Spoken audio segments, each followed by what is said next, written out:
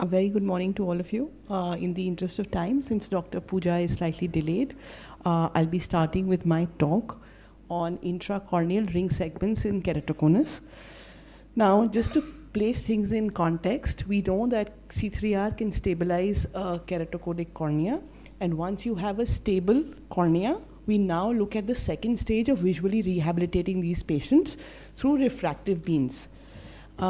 Contact lenses remain the simplest and perhaps one of the best modalities for patients with KC. However, there are patients who are intolerant to contact lenses, and we have three main modalities of topo-guided PRK, phakic IOLs, and intracorneal ring segments for these patients. Now, when we have a central cone with a low degree of refractive error, morning, sir.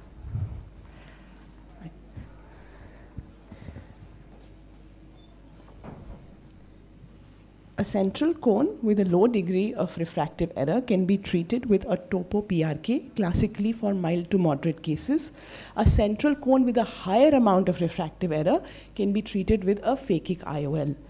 Now, the eccentric cone, which basically means that the keratoconic cornea has a high degree of irregularity, needs some regularization. Regularization of such an eccentric cone and moderate keratoconus is best done with an intracorneal ring segment. I'll just be telling you what these are and how they are to be used. Now, ICRS are basically tiny arcs of PMMA. They are implanted in the corneal stroma. What happens when you implant them is that they function as a spacer device. What does a spacer device do? You can just imagine a hammock or a tightly stretched curved rope. If you put in two spacer devices, what will happen to the tension across the hammock? It will become less tense, it will have less stress on it, and the central portion will become flatter. So what is an ICRS doing? It is basically flattening the central area, and it is also redistributing the biomechanical stress forces. So in effect, we have three outcomes. The cornea becomes more regular, the central area becomes flatter, therefore the refractive error reduces, the vision improves. And the third important factor is, because of the redistribution of biomechanical stress forces, it adds value to stopping the progression of keratoconus. So, who are the patients who are fit for ICRS? Classically, we do it in patients with a visual acuity with spectacles best corrected worse than 6'9", because ICRS is not pure mathematics. If you do it in a 6'6" spectacle corrected patient, they may actually get a little bit of disturbance, because when an eccentric cone becomes central, sometimes a 6'6" patient with spectacles may feel that the aberrations have increased. So classically, take patients with visual acuity worse than 6'9" with spectacles who have clear central corneas, and the paracentral and peripheral cornea, which is between the 6 to 8 mm zone, where the ICRS will be implanted, should be at least 400 to 450 microns thick. Now, you may think this is a high thickness, but do note this is not a central thickness. So a lot of patients with keratoconus will be eligible for this, because in this area you may have a thick enough cornea. There are various segments that are available. We commonly use the intact segment, but the cost has come down with the biotech company introducing a segment of bio ring. You also have Ferrera rings. What is important to note in this is that basically the cross section of these segments are different. They are done in a way that the negative photopsias associated with a segment implanted close to the pupil are reduced, and whenever you implant anything in the stroma, the forward compression of the stroma as well as the endothelial pressure is minimized using a cross section of basis their research. The preoperative plan of ICRS is akin to what you would do for most keratoconus patients: a good topography and a good refraction. Now, do note that this will influence the segments that you use and how you implant. What is the thickness of the segment that you will use will depend on the amount of correction that you need. So if you're treating a steeper cornea, or if you're treating a cornea which is high in terms of the spherical equivalent, right? These are both indicators of how advanced the keratoconus is. You will need to flatten it more. So you will use a thicker segment. Now, if you have a central cone, you will flatten it symmetrically because you want the whole cornea to be pushed down, but you don't need to displace it. So you will use two similar sized segments or symmetric segments. If you have an asymmetric cone, you will use one thick segment on the portion where the cone is larger. For example, largely it is an infratemporal cone, so the inferior segment will be thicker. Another way of defining symmetric or asymmetric, first is you use the refraction. If the sphere is more than the cylinder, it is a symmetric cone, but the cylinder has to be looked at in a positive connotation. So you transpose so that the cylinder is positive and then see whether you need symmetric or asymmetric. Or you look at the topography. If large part of the cone is outside the 3 to 5 mm zone on the posterior float, okay? So then it is an asymmetric segment that you will go for.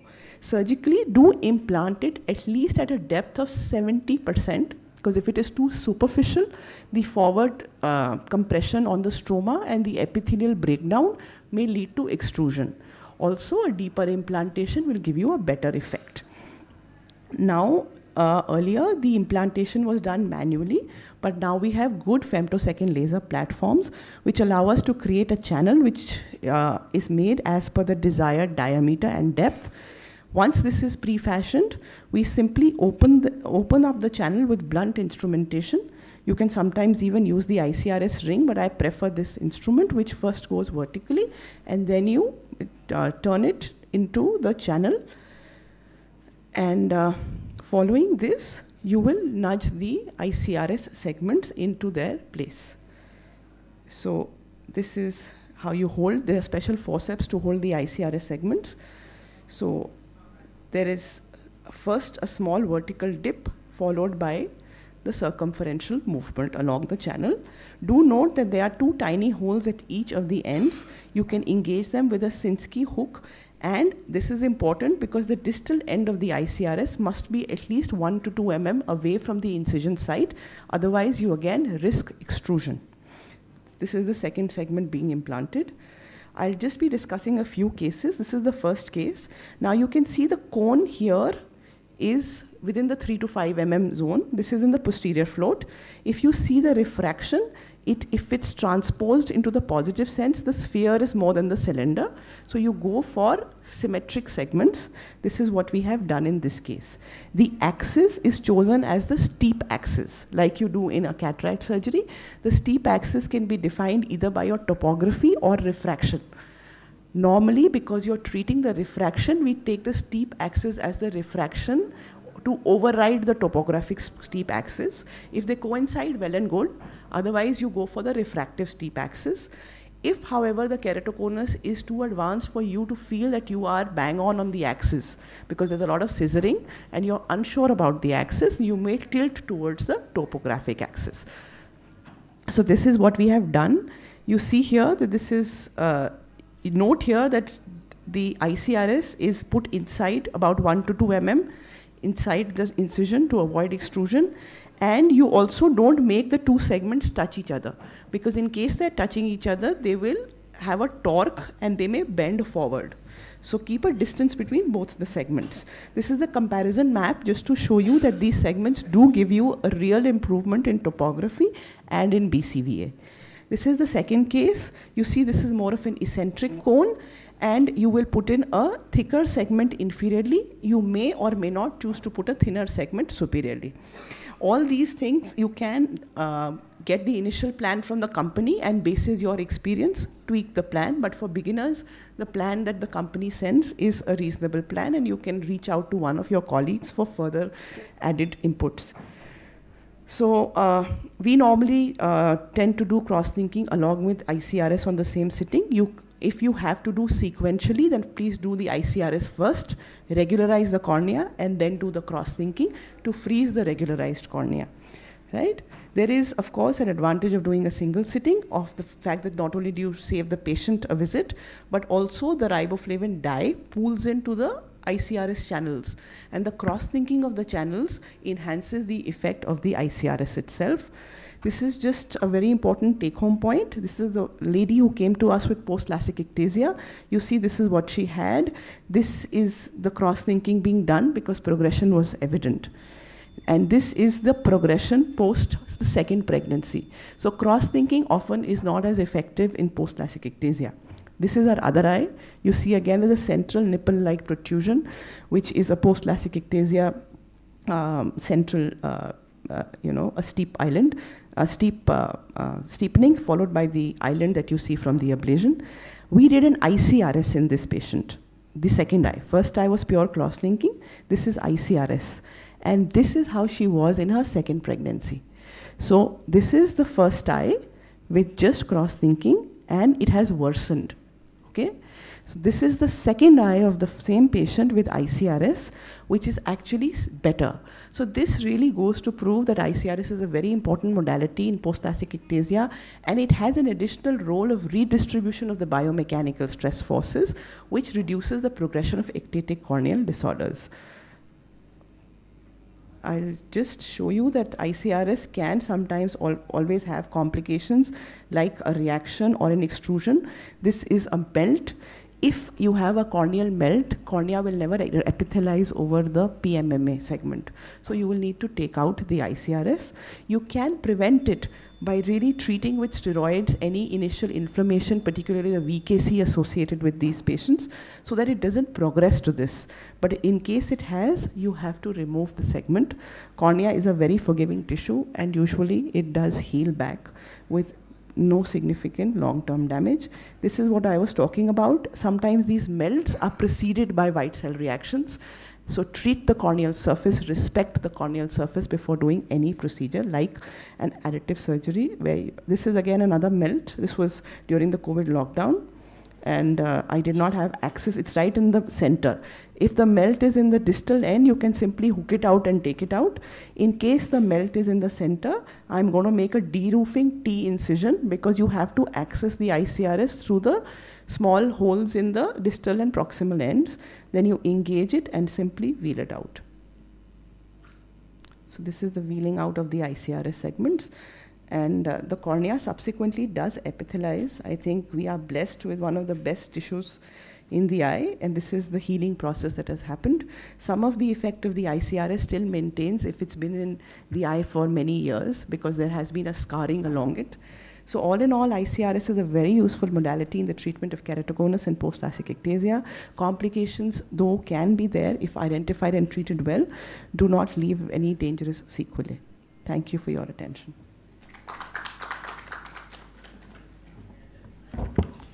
Thank you, Ritika. It was a wonderful presentation.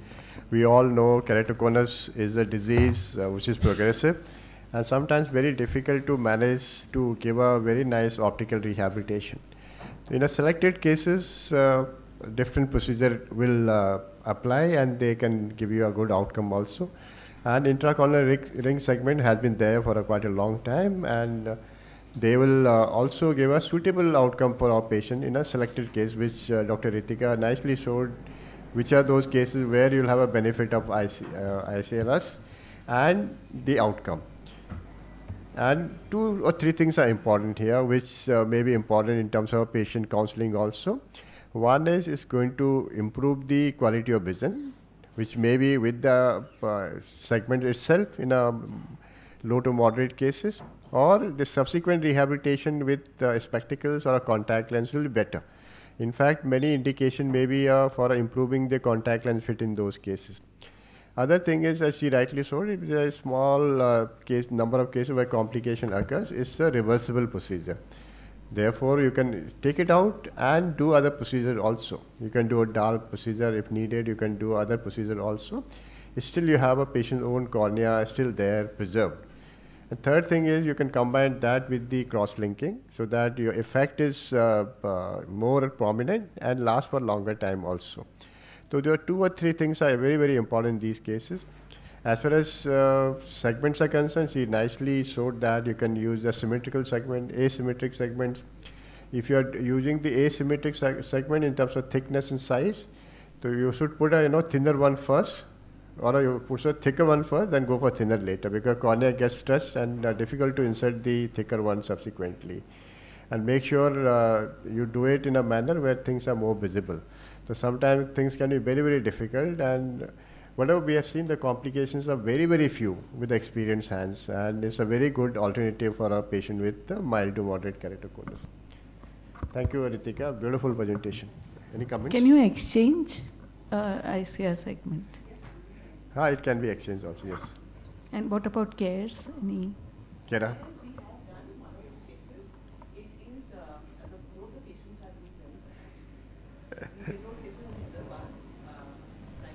That's another option people are propagating. You can use the segments prepared from the human tissue, which may be working in some patient, but you require a large number of cases to really say that it is effective to all type of cases. And whatever cases we have seen from Sujan and the, they have done really well, except for some cases where there's a continuous haze happening. Luckily, they are in the peripheral area, so may not cause a significant damage to the visual axis. And they are also can be removed also, though they become thinner and gets to the stroma also. But I've seen the haze, especially in those segments, because this is actually the tissue which is not the artery tissue. Right. Amit? Just a short comment, like no doubt that intacs is a part of, I mean, the ring segments are a part of what we practice for keratoconus. What visual complications do your patients face?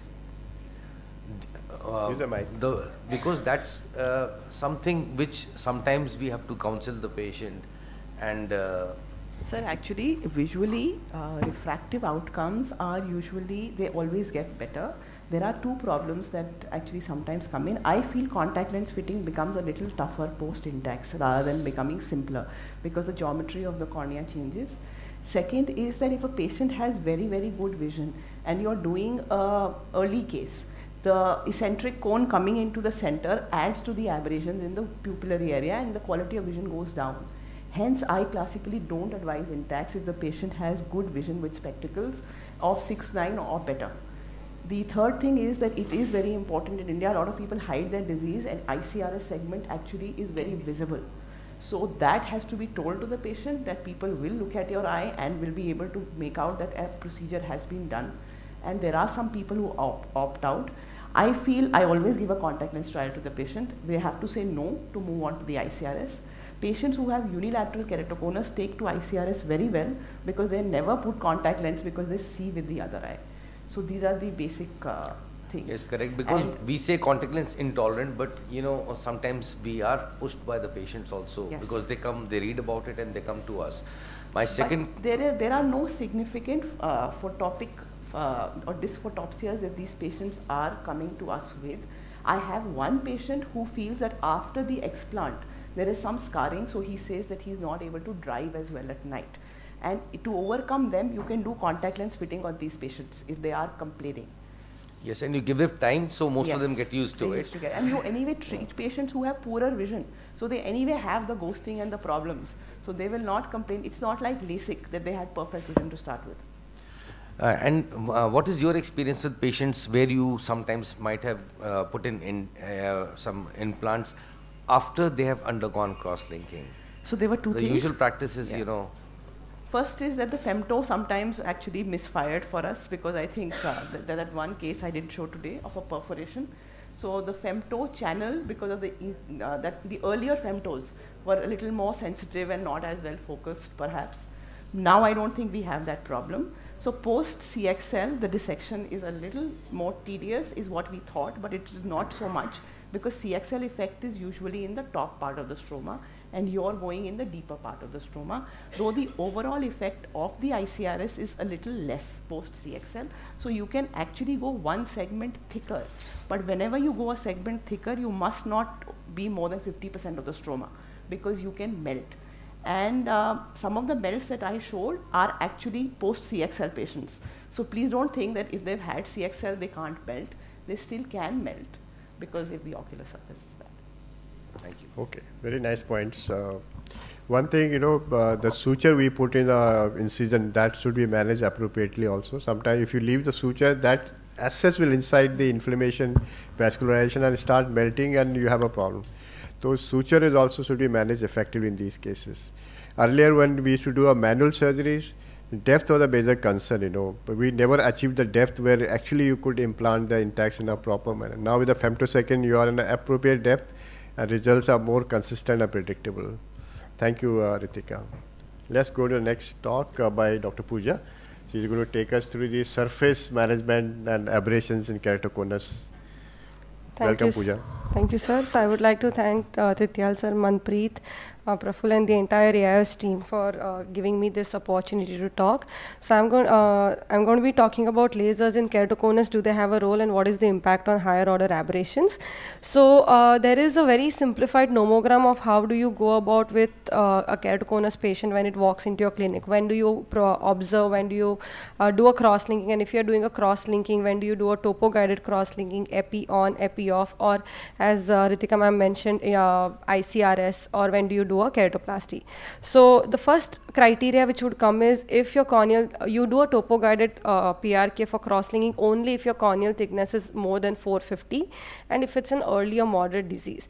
If it's an advanced disease, try avoid, or if it's a corneal thickness less than 450, please do not go ahead and do a topo-guided PRK, because it's already a weaker cornea, it will make it more weaker. And this is a simplified nomogram, how we apply for cross-linking. If there is a progression, if your visual acuity is good, uncorrected and best corrected, if the patient is okay with contact lenses, if the aberrations are very well controlled and the quality of vision is good, you just go ahead and do a manual cross-linking. But when does a topo-guided PRK or a laser-based cross-linking comes into picture is when your uncorrected visual acuity and best corrected visual acuity are less. That would be less than 618 or 69 respectively.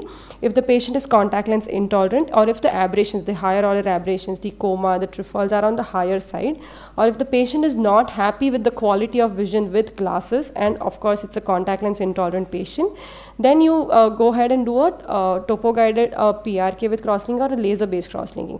Now, how do you choose what to do there? You then divide between a centered cone and a decentered cone. If it's a centered cone, you see the pachymetry. If the pachymetry is good, you go ahead with a TCAT procedure. But if it's a decentered cone, then Ritika ma'am has already explained that you go ahead and do an intacs along with cross-linking. So what are the benefits of when do you do a laser-based cross-linking? Again, poor vision, poor contact lens fit, increased aberrations. And when you do a TCAT, it makes your cornea much more regular. The asphericity is very well controlled. So that is why your best corrected visual acuity would be better. Because of the regularization of the surface, there would be an improved contact lens fit.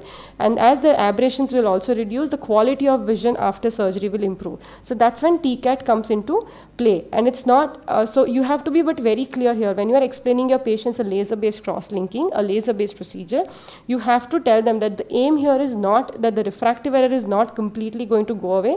The aim here is not to completely reduce the refractive error, but to regularize the surface and take care of the aberrations. So post-surgery, your quality of vision will be good, and as the surface is regular, the contact lens will be good, fit will be good. So you have to explain the patient very clearly why are you doing a laser-based cross-linking, because otherwise they'll have unrealistic expectations and they'll be like, after surgery, they'll be like, why do I have glasses? Why do I have to wear contact lenses? So you have to be very clear here.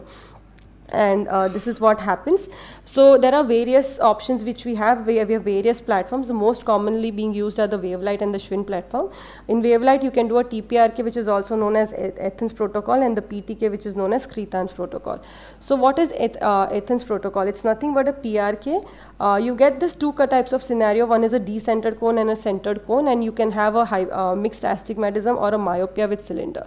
Now, always do a zero rule. Always feed in the refraction as 0 and see what is the center and the maximum ablation.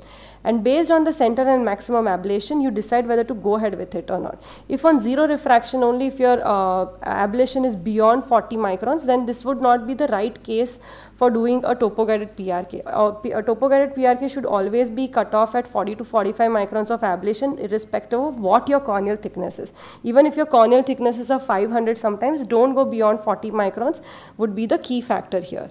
And then you see the difference between the central and periphery, because if there is a difference, if the center is 25 and the peripheral is 57, you can see there is a difference of 25 microns. This is going to induce a myopia. So whenever it induces a myopia, this patient already has +3, and this 25 microns is going to compensate for around 2 diopters. So you will plan your treatment accordingly, and only this is already compensated. So here you are only going to treat cylinder. But if you have a myopic, this is what the post-operative outcome would be. But if you have a myopic patient, and this is what your ablation here is. The center is 12 and the peripheral is 29. The difference is hardly less than 10 microns. So this is not going to induce much of myopia. It is not going to induce like a -1 or -2 diopters also, because every micron it needs 12 every diopter it needs 12 micron of ablation. So here the difference between the peripheral and central ablation is less than 10 diopters. So it's not going to induce any myopic error correction. So here you will treat both the sphere and cylinder. Keeping in mind that you shouldn't go beyond 30 to 40% of sphere, 40% of cylinder, or if you're or the corneal ablation should not be beyond 40 micron. So that is what you would do. So let's see a case example in wavelight. This is how the workflow is. You do a topolizer, you do the scan quality check, and then you export the data to the refractive platform, and then you plan the treatment. So this is how the planning looks like. You go to the topo guided mode, you see the quality of scans, you see the Q value. Q value has to be between 0 to -1, otherwise the machine doesn't let you go beyond. Then you enter the refraction. But then, and this would what it would show as. You do not treat the entire refraction here. You put the 0, 0 refraction and see what is the center and peripheral going to be. Here the difference between the myopic and the hyperopic ablation is 20 microns. So as mentioned before, it's going to induce a myopia of 1.5 diopters. So we will treat 30% of myopia and 30 to 40% of cylinder here, and this is what the treatment is going to be like. And this is how the post-op outcome looks like. So this is how you plan on an Alcon platform. But if you have a Schwinn platform, what you do? Again, this planning here is going to be different. You export the scans, you import the scans from Cirrus platform, and you go to the PRK mode and do a 0, 0 refraction and see what is the minimum ablation on 0, 0. Here you have an added advantage here, that here you can customize the abrasions. These are how the abrasions look like. Traditionally, the machine is going to treat all the abrasions. But in Schwinn machine, you can customize the aberration by using a depth minimize. It has an AI based algorithm where if you click on the depth minimize, the machine will choose which aberrations to correct and which aberrations not to correct. So whatever aberrations are on the higher side, it's going to correct it, and whatever aberrations are on the lower side, it is going to leave it alone. Now why is it important, or why will this be useful, is whenever you treat any aberrations, it burns certain amount of certain microns of cornea. So if you customize the aberration, if you choose like I want to treat particular aberrations and not the entire aberrations, it will reduce the amount of tissue being burnt with the laser. So this comes into a very important like step when you are dealing with keratoconus patients, because you do want to save the tissue as much as possible. So that is why you can customize the aberrations here, which one to treat and which one not to treat. And it also, as mentioned here, from 89 microns it came down to 45 microns, and now I can go ahead and do a treatment. If it was 86, I couldn't have done the treatment, but now it's come down, I can go ahead and do a topo guided treatment. So this is how the Schwinn platform comes into picture, and this is how we treat. But the question comes here is, what if in spite of doing all this, the ablation is still on the higher side? Even if you have done a depth minimize, even if you have chosen the aberrations and all, what do you do? So we have a technique where you can customize the PTK only on the cone area, and you can only burn 20 microns of stromal tissue in the cone area and regularize the surface. So it's called a customized PTK. So you go to the PTK cam mode and you measure the dimensions of the cone, the vertical and the horizontal diameter, and you see where if the cone is centered or decentered. If the cone is decentered, then you find out how decentered it is from the center of the pupil, and then you take all the parameters and feed it into the platform here, the PTK cam mode platform here. And this is, you could see the topography that it was a decentered cone, and this is what it's going to burn. So when the corneas are thinner, when the ablation is on the higher side, but you still want to regularize the surface, a customized PTK, which is also known as TREC, can come into picture, and it can help into regularization of the surface, and it can help us in achieving a decent flattening as well. So these are the options which we have available for us, which helps us not only to regularize the surface, to reduce the refractive error, to have a better contact lens fit, a better quality of vision after surgery while controlling the ablations. Thank you.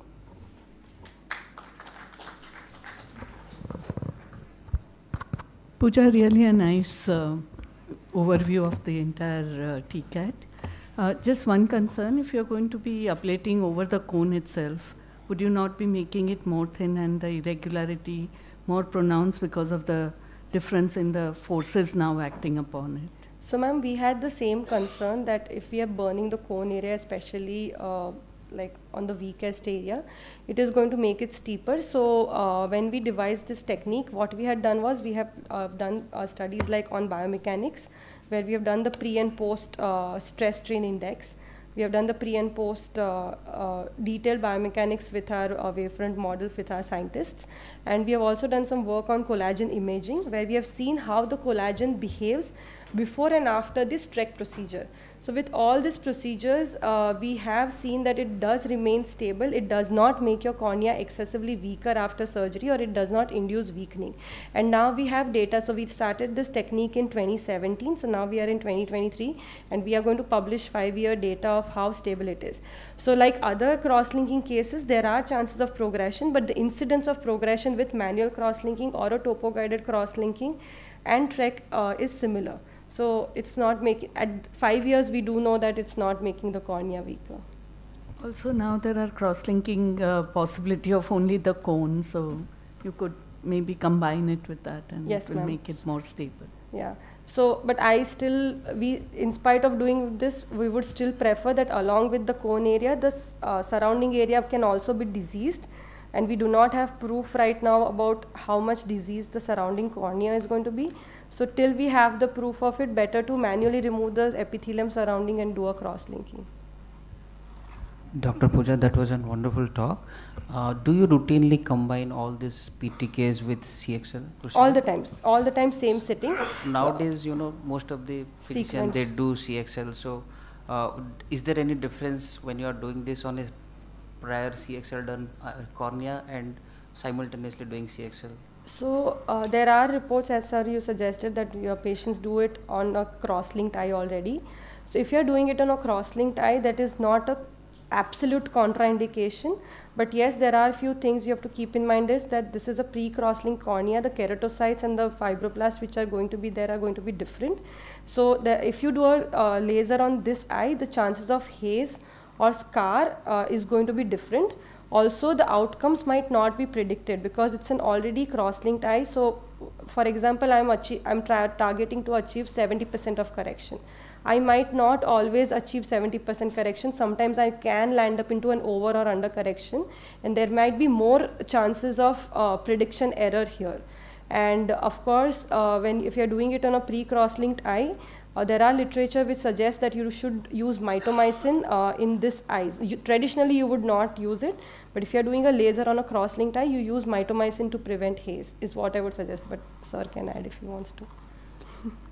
I remember doing, study on that because we did have a lot of patient post cross-linked keratoconus eyes, and we did TCAT for these patients. I waited for 6 months minimum for these patients to stabilize not only the keratocytic density wise, for ocular surface also, and the keratometry keeps changing after cross-linking. You're not sure what will be the final keratometry for these patients.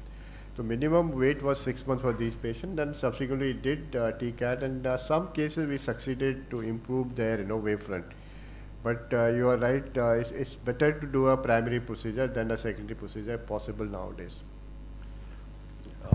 Just a comment, I think very difficult topic that you have addressed very well. But what is your regimen for the post-operative treatment in these patients? What do you treat them with and how long? So post-surgery, until the epithelium has healed, we only use antibiotic and lubricating drops. However, surgeons across the globe do use steroids from the day one as well. But in our institute, we use only antibiotics and lubricating till the epithelium has healed. And once the epithelium has healed, we remove the BCL and start steroid and cyclosporin. All our keratoconus patients do get a cyclosporin for 6 months at least.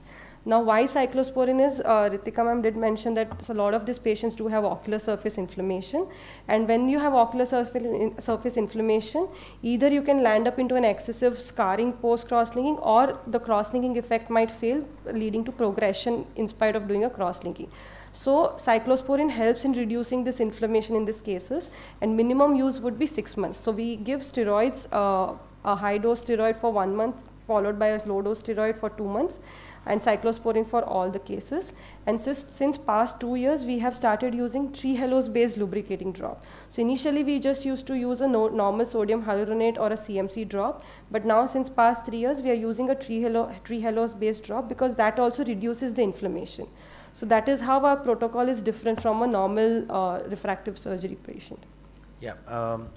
Okay. And studies have, you mentioned that I think it should be clear to the audience that in some way when you're putting the excimer laser on the cornea and then doing cross-linking, there's a much higher incidence of haze.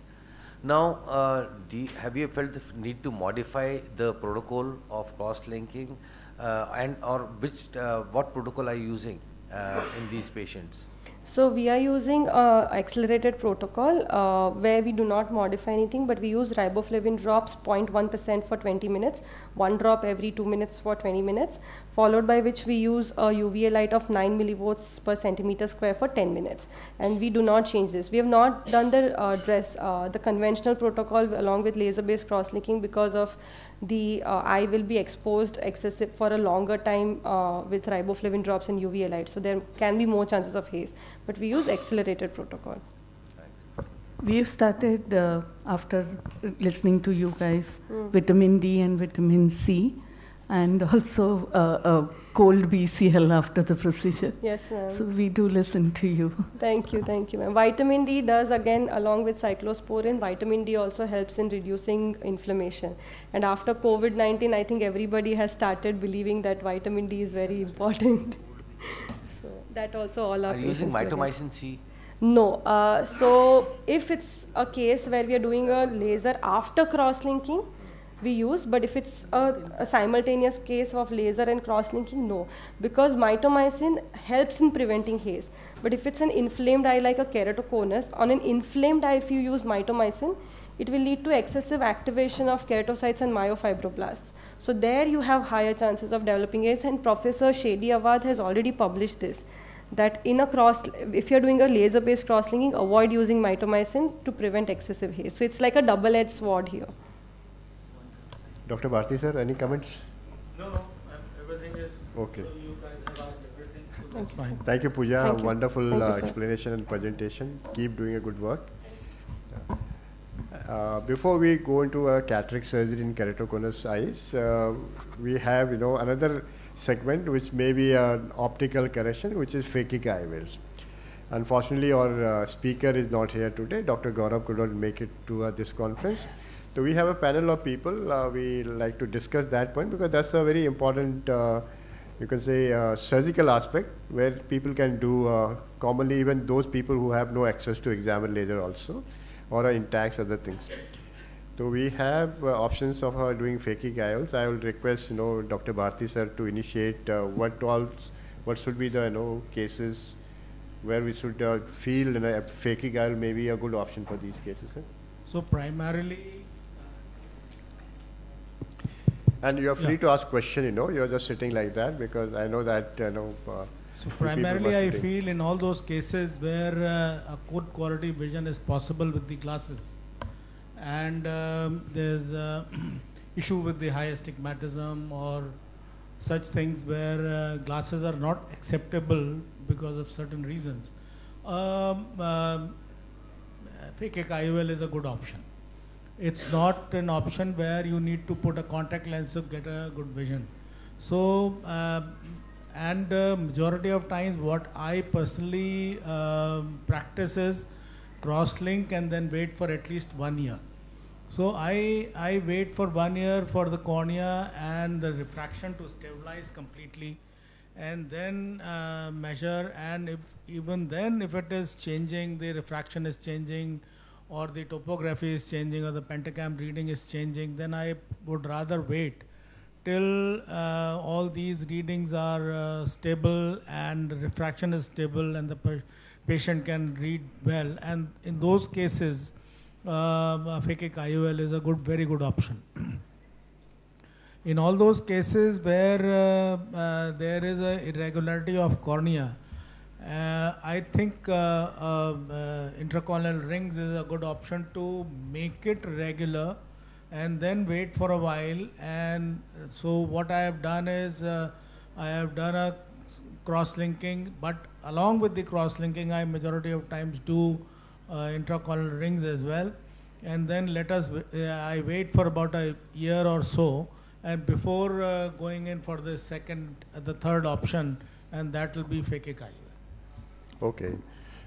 Thank you, sir, for making this clear for the people here.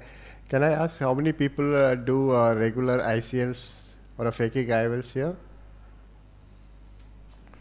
Okay, there are 1 or 2 people. But you should understand that's also an option for a correction in a difficult situation like keratoconus also. I asked Dr. Amit what parameters we should look into, because they will be totally different than a simple myopic patients, because they have a deep AC and large diameter. Measuring white to white may be difficult sometimes. Any special points there for choosing the sizing of phakic IOL in these patients? Yes, I totally agree. I mean, whenever I'm planning phakic IOL, I like to take the reading myself with the manual caliper rather than just going in for, and it has to corroborate with like we have the NK nomogram with the Cassia 2 swept source OCT. It has shown a very good correlation. And there was one talk by Reinstein, and they were trying to measure the ciliary body distance as a way to make it more predictable.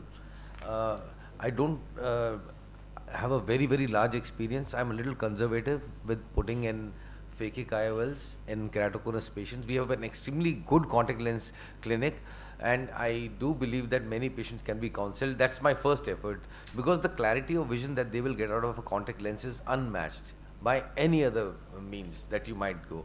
So we spend a lot of time in trying to convince them for contact lenses, and I might be more in favor of just using a non-toric phakic IOL in cases which have a high amount of like myopic or refractive error.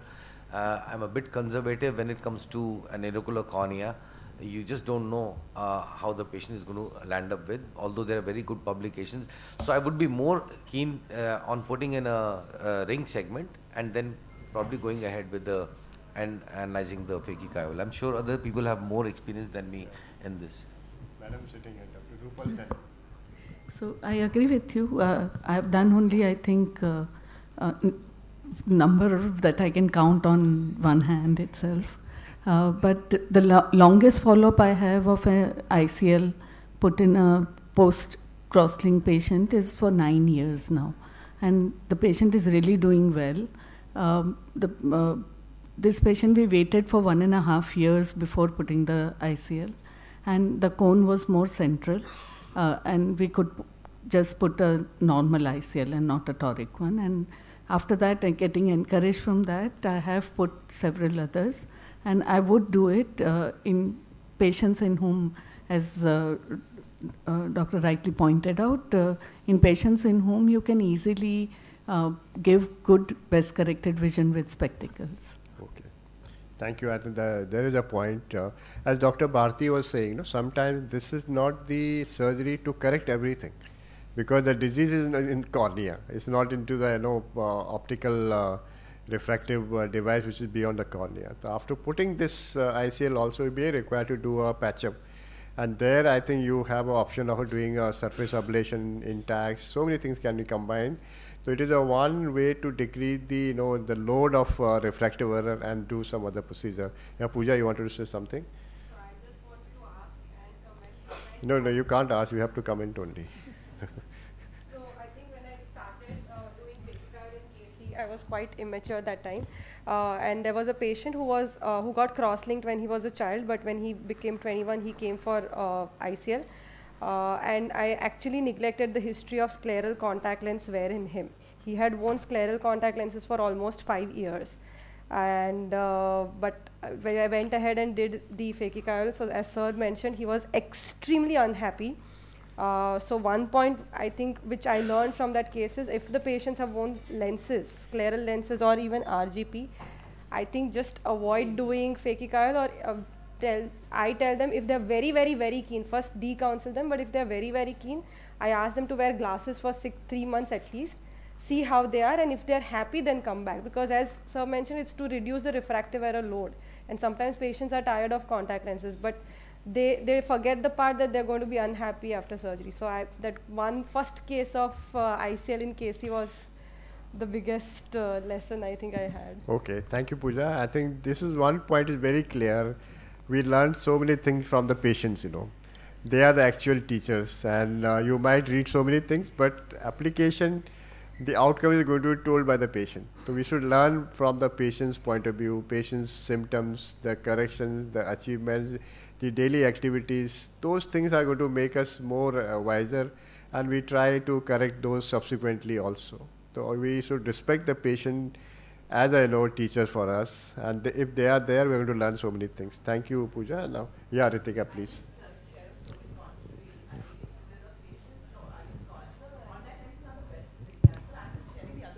If they're only wearing spectacles, never tried contact lenses, they are happier with ICL because the minification goes away. Yeah. So they actually gain a line. Two important things you must keep in mind: the white to white is for normalized. The same normogram doesn't work, so you may have some sizing issues. And sometimes when you're doing a toric, you prefer a higher size than a lower size because you don't want it to rotate. Because a lower vault will cause a toric to rotate, and you feel that you have a deep AC, so you can go for a high vault. That is again a wrong idea, because it's only the central AC that is deep. The peripheral AC is still shallow, so don't think that this deep AC gives you the leverage to really go on the upside of the vault. Yeah, very good point. Very good point. Yes, sir. So one thing I wanted to say what Ritika said was, whenever the AC depth is more than 3.4, I take the ICL of one size more, one size up. So just to make it sure that it is not rotating and it is not undersized. So that's, I think, my take, and I think I have been successful in using a one step higher ICL in all these cases when there's a cutoff. If it is less than 3.4, I don't meddle with the sizing. So I think that is very important. Yeah, we have a question, sir. My routine statement to my patients with high power is that glasses are the best, second best is laser, and worst alternative, not the third best, are contact lenses. I need a modification from the dice. Should I continue with this statement? No. Somebody is a contact lens. As we talked about, there are cases where contact lenses are only alternative to have a quality of vision.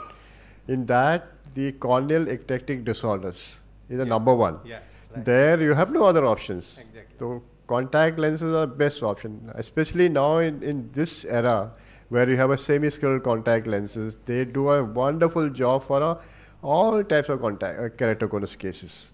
So that's a primary choice for us. Only problem comes when the patient is intolerant.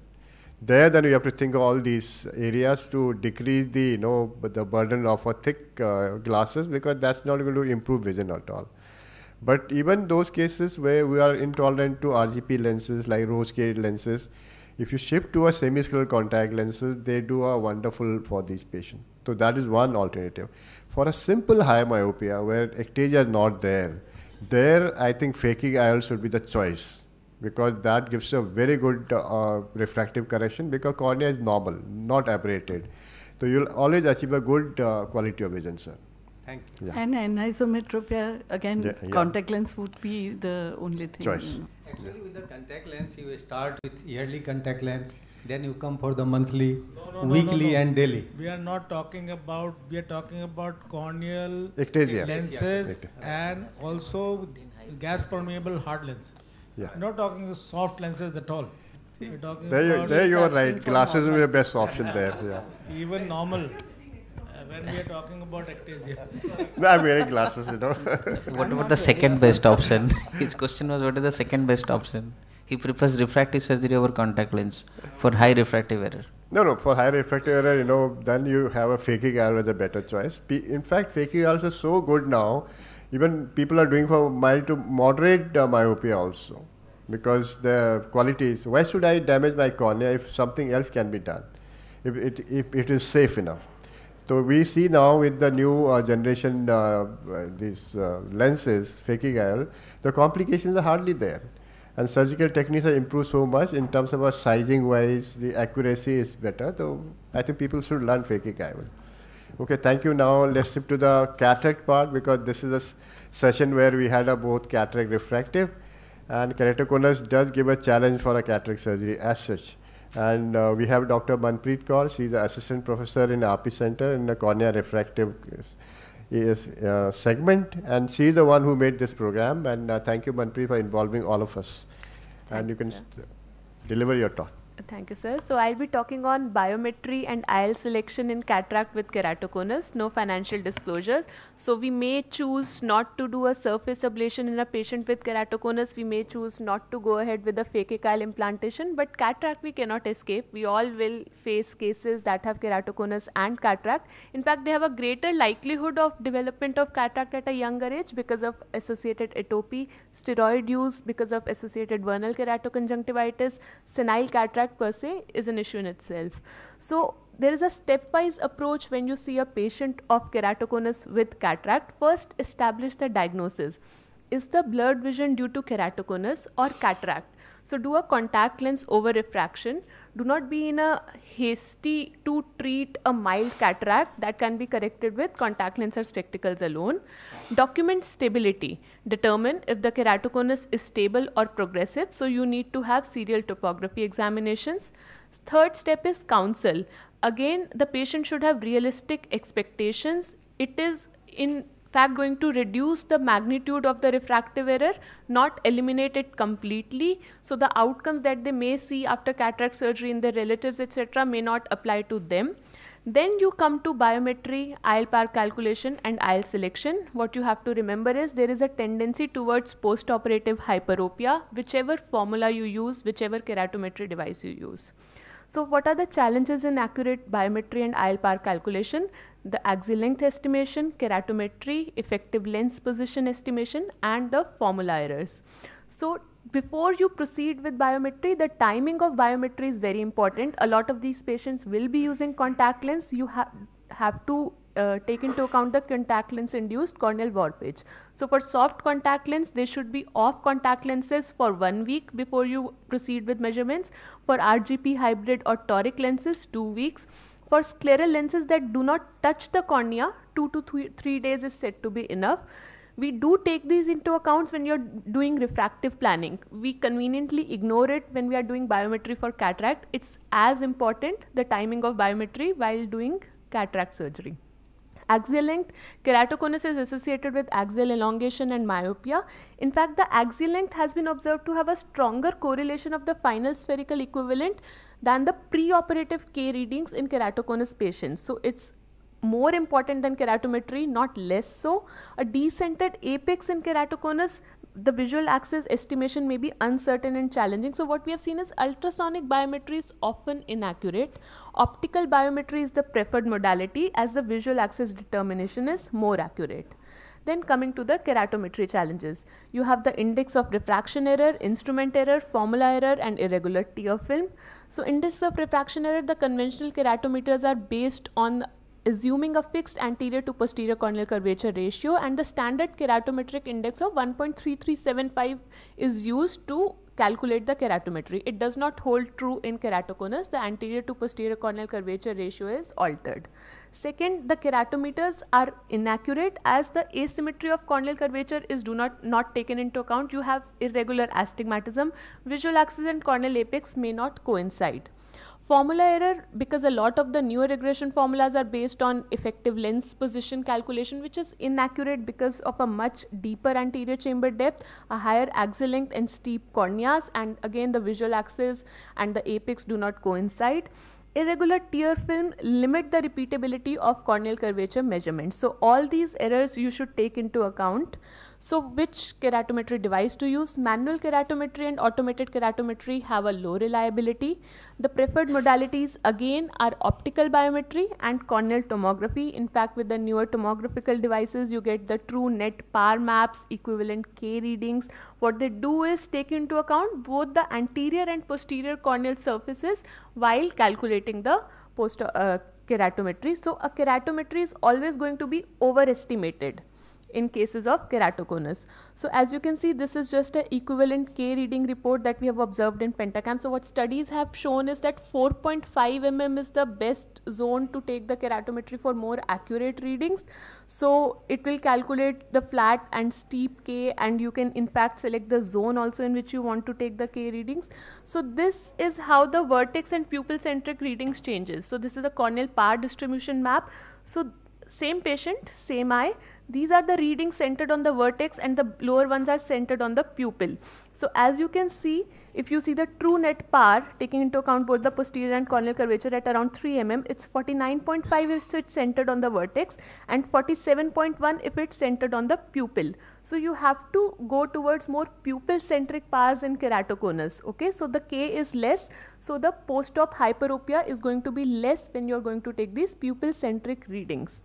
So as you can see here, and again this true net PAR is much lower than the simple keratometry. So that is why you have to take into account both the anterior and posterior corneal curvatures to avoid an overestimation of keratometry and a postoperative hyperopic surprise. So you can also shift the zone in which you want to calculate the keratometry. You can edit the size of the calculation zone to get a better keratometry reading. So various studies have observed that from mild keratoconus and moderate keratoconus, mild less than 48 and 48 to 55 they have defined as moderate, you use the actual keratometry that you obtain with either your biometers or your topographical devices. So what you get is 60% within plus minus 1 diopter in cases of mild keratoconus and 41.9% cases within plus minus 1 diopter. Much less than what you get in normal senile cataract, but still this is in the acceptable range. In cases of advanced keratoconus, more than 55 diopter, nothing works. So a standard K of 43.5 diopter has in fact found to perform better than taking all these advanced keratometry readings. Formula. All formulas result in postoperative hyperopia, that is rule number 1. So target for a post-op myopia. So for a mild keratoconus less than 47 diopter, a lot of formulas work well. Different studies say, some say SRK2, Hopper Q, Holiday 2 with K adjustment, SRKT. SRK2 and SRKT both have been seen to work well. Even Barrett Universal works well. Target a myopia for at least minus 1 diopter. When you're moving more towards 47 to 50 diopters, moderate keratoconus, go for SRKT, target a myopia of minus 1.5 diopter. More than 50 diopter, as the K increases, all formulas become unpredictable. Large postoperative hyperopia may be seen. SRKT is still the formula to go with as per different studies. Barrett Universal works well. The literature is limited on that as of now. Avoid using the actual K. Standard K may be better. Target for a more higher degree of post-op myopia, minus 1.82 diopters. So this is a study by Savini et al. They evaluated the predictability of 5 different ILPA calculation formula and they gave the prediction error of plus minus 0.5 diopter. So what they observed was that with SRKT, 61.9% of stage 1 keratoconus were within plus minus 0.5, and this was much higher than Barrett or Holiday. Both of them were inferior as compared to SRKT in this study. So which IOL now to choose? So you should go ahead with monofocal intraocular lenses for a majority of cases. Toric IOLs need careful patient selection. Again, realistic expectations. You are going to reduce the magnitude of corneal cylinder. You may not completely eliminate it. You have to document stability. The K should be stable in successive readings. The axis and the magnitude both, especially the axis, stability have to be documented. Explain the need for post-op visual rehabilitation. Spectacles, contact lenses will still be required. Multifocal IOLs, as far as multifocal IOLs are concerned, you should not implant. So this is just a case example. A 35-year-old female came with both eye advanced keratoconus with intumescent cataract, stable, no progression. So optical biometry we were unable to capture because it was a white cataract. Axial length was done with an immersion haze scan, keratometry, pentacam readings were taken. Right eye phacoemulsification with IL was put. -1 diopter expand series intraocular lens was put in the right eye. Target myopia was of -1.36 diopters. Post-operative uncorrected visual acuity was 624 parts. Diffraction was +3.5 diopter sphere with -4 diopter cylinder at 103. So there was a post-op hyperopia. This is another case, a 19-year-old male, both eye keratoconus with dense PSC, stable, no progression. It was a mild keratoconus case, so we went ahead with toric implantation in both eye. The cylinder, the maximum T9 what it could offer was the cylinder was beyond the range of correction of toric IOL, and customized toric the patient was not affording, in which we could have gone for even higher cylinders. So in the right eye the uncorrected distance visual acuity was 6.9, in the left eye the uncorrected distance visual acuity was 6.18, corrected spectacle corrected was 6.12. So we could reduce the magnitude of cylinder, and the visual quality and acuity both were acceptable to the patient. Of course we could not completely eliminate the cylinder in these cases. Premium IOLs, as I was saying, enhanced monofocal, intermediate visual acuity, extended range of vision IOLs, multifocal IOLs. At least the patient with mild keratoconus will try to push for it, that why cannot we have spectacle independence. Please do not go ahead with these lenses. They'll induce further aberrations in an already aberrated keratoconic cornea.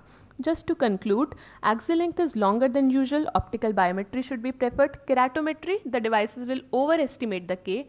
Use topography devices and optical biometers for mild to moderate keratoconus. For advanced keratoconus, use standard K. IL power, you will have post-op hyperopia, so target myopia more with increasing severity of keratoconus. SRK-T, Barrett Universal 2, Kane keratoconus formula, all have been found to be fairly reliable. IL type, go for monofocals. Toric IL in mild to moderate stable disease. Avoid multifocal. Document the stability of disease. Counsel well and go counsel for post-op visual rehabilitation. And there is no one size fits all. Please customize as per your patient requirements. Thank you. Thank you, Manpreet, for highlighting this. Let's go to the surgical aspect. Request Dr. Praful to take us through the difficulties, challenges in doing a phaco in these patients. Dr. Praful has been a part of making this program, and in fact they've got a good session made. Thank you, sir, for that kind introduction. So I'll be dealing with surgical challenges that one may encounter while doing cataract surgery in a patient of keratoconus or other form of corneal ectasia. The major challenge in such cases is biometry and IOL selection, which Dr. Mantu has covered so nicely. During surgery, there are three main issues. First is visualization. Why? Because the cornea is irregular. At times there could be scar because of healed hydrops or subepithelial scarring. So visualization is a big problem. The most important part that I feel is depth perception. It gives you false depth. So that is a bit tricky while doing your posterior capsular polishing. The second part is wound creation. So you are dealing with a cornea which is inherently weak. So the location of an incision can impact the final post-op outcome. It can induce some astigmatism, unwanted astigmatism. The wound may not seal, and all this problem may be there with clear corneal incision that we are accustomed with. Phacoemulsification is not different from routine cataract surgery, but one problem is the interchamber volume is too high, too big. So I will show you in video what really happens when we are doing phacoemulsification. This was a case of keratoconus. As I just highlighted, clear corneal incision has so many issues. So it's better to go for limbal or corneoscleral, or even few surgeons they do scleral tunnel and then do phacoemulsification. So limbal incision, this is what I prefer. And routine steps like injecting air, trypan blue should be there, because why, the visibility part can be taken care of by using trypan blue. It improves the contrast and it will help you in rexes, and also while doing cortical aspiration, if your phaco or IA probe is near the cone area, then that rexes margin may not be that apparent, so that will help you in that. The second part is whether to use cystitome or capsular rexis forceps. If you notice here, the moment my instrument is going beneath the cone, there is a distortion. So it's better to use capsular rexis forceps. Why? Because you can follow the arc and complete your rexis. With cystitome, there may be little bit difficulty because needle is fine structure, and beneath that cone there may be distortion and you may not appreciate the depth appropriately. Rest of the steps are like a routine cataract surgery, but do all the steps little bit gently. And this is the problem that I was telling about. The moment you start your irrigation on, the pupil dilates, and as if the interchamber depth has significantly increased, that you will get that feeling. So to avoid that, you can lower your bottle height and you can select the IOP which is on lower side. This is another issues with keratoconus patients, because you tend to go a little bit posterior while making incision. You can have conjunctival ballooning while operating, doing phacoemulsification. So you can make few nicks with your MBR knife or conjunctival scissor to get rid of that. Another problem is, since the volume is big, the nuclear pieces, they tend to run off from your phaco probe. So what you can do is you can inject viscoelastic and achieve a little bit pseudo cushion and then complete your phacoemulsification. Nuclear grade is usually on softer side in these cases, because these patients usually present early, so that phacoemulsification part is not difficult. IOL incision is similar to your routine cases, but yes, you can get some hidden pieces lying here and there. So when you are doing irrigation aspiration at the end of the procedure, so do it little bit longer compared to your routine cases, so that all these hidden pieces are taken care of. The second scenario is when there is some opacity. Here it was a case of keratoconus along with pellucid marginal corneal degeneration with a healed hydros, but fortunately the scar is of the visual axis, so that was not a big problem. But remember, when you are doing corneal or clear corneal or limbal incision in a scarred cornea, the amount of astigmatism that you may induce much larger compared to a routine cornea. So you should avoid the scarring area. However, if it is inevitable, always try to go perpendicular to the location of the scar if you are making incision near that. Then rexes, all this thing, as I showed you in the previous video, it's like always strain the capsule and use capsular rexis forceps if possible. So the problem with visualization, you can take care of by these three. This is just a summary of these two videos. Use viscoelastic to coat the corneal surface. Why? Because viscoelastic will prevent your epithelial dehydration during the procedure, and also they will give you some little magnification of intraocular contents. Trypan blue you should always use. It will help you in rexis as well as during irrigation aspiration. RGP, there is a this OE et al. They have published this series where they have used RGP lens during cataract surgery, and if you notice this picture, this is a picture with contact lens. You can see the intercapsule is clearly apparent. Here there is some distortion of the intercapsule. So if you use a RGP lens during surgery, that can improve your visibility. Corneal incision, you should always avoid corneal incision. Always go for a limbal or corneoscleral incision. Avoid scarring areas, and always try to put a suture if you are a little bit doubtful about the self-sealing nature of the corneal incision. And if your patient is not happy with suture, you can put a drop of fibrin glue at the end of the procedure. This is a nomogram. Dr. Manpreet has already covered this quite nicely, how to choose. So ensure that the patient is having a stable keratoconus. And one other important thing is a history of good preoperative corrected distance visual acuity. So I'll just give you one example. This is what I have encountered in my setup. So one kid was referred to me for cataract surgery under general anesthesia. Why? Because the surgeon, they didn't have general GA setup for cataract surgery. So when I see the patient, there was a little bit cortical cataract. Yes, the patient had keratoconus. The cataract was not that significant. But if you see the patient carefully, he has all the characteristic features of Lawrence-Moon-Biddle syndrome. There is truncal obesity, there is short and stubby fingers. Of course, on pentagram there was keratoconus, but if you see the left eye, the cortical, where the cortical cataract, there is complete pallor of the optic disc. So loss of vision in that kid was not because of keratoconus with cataract, but it was due to the optic atrophy, associated optic atrophy. So whenever you are planning cataract surgery in patients with keratoconus, always ensure that the patient had at some point of time good corrected distance visual acuity. And this is a new IOL that I just came across while reviewing the literature. The North et al. They have described this IOL used in keratoconus patients. It's a small aperture IOL where there is a ring of pigmentation from 1.23 mm to 3.23 mm. The hypothesis is that it will prevent all the peripherally scattered light to enter into and reach the retina. It will only allow the centrally focused rays to reach your retina. And the initial result they are claiming good, but I think we need more studies on this. With this, I would like to conclude here. I would like to acknowledge Professor Namta Sharma and Dr. Priyadarshini for helping me in this presentation. Thank you very much. Thank you, Dr. Praful. Very nice presentation. Both Manpreet and Praful have taken us through the cataract part so effectively. I think we have no questions on that part. And any question from the house we would like to answer. And towards the end, I'd like to make an announcement like it is done in aeroplanes, like we are finished before time. And have a good lunch. The only thing I was about to comment was that this small aperture IOL is now being used in US as a routine. And they find it excellent in all those cases of keratoconus and radial keratotomy.